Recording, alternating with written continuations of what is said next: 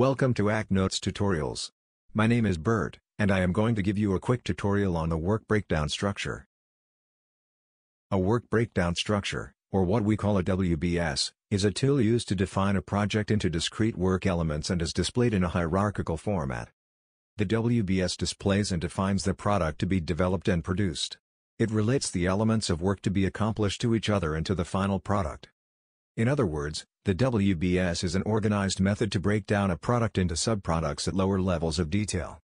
The WBS is used for planning, cost estimating, execution and control.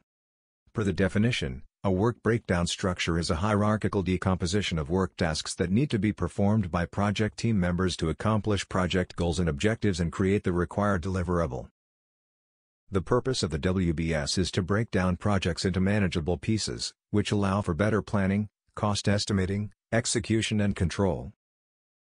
Here is an example of the work breakdown structure from a rocket program. This WBS shows the first three levels of the rocket project. The government or customer program manager, with the support of systems engineering, usually develops the first three levels of the program WBS. They then provide it to the contractors who further define the WBS into more discrete elements. A completed WBS can have 10 or more levels. The first three work breakdown structure levels are organized as Level 1, Overall System. Level 2, Major Elements. Level 3, Subordinate Components. The process of developing a WBS is straightforward, but requires preparation and a clear understanding of what is required to be accomplished on a project. There are 6 steps associated with the development of a WBS. Step 1, Gather main documentation. You need to understand the project goals and objectives. To do this, gather the project charter, scope, objectives, and any requirements. Step 2, Identify your main team members. A WBS cannot be built in a vacuum. It takes a team of specialized people to know how to break their sections down into discrete elements. Step 3, Define WBS Level 1. This level is a summary of the deliverable that must be met to satisfy the project scope.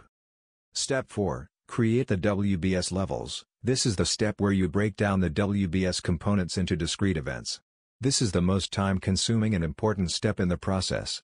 You need to break down the work until each element can be accomplished by a single individual or organization.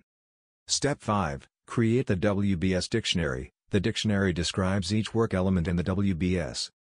Step 6, Create the Integrated Master Schedule, IMS, and Integrated Master Plan, IMP.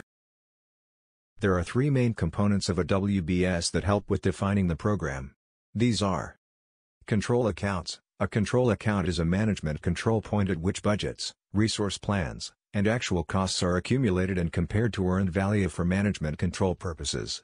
Any WBS elements at which the project plans to monitor and report performance.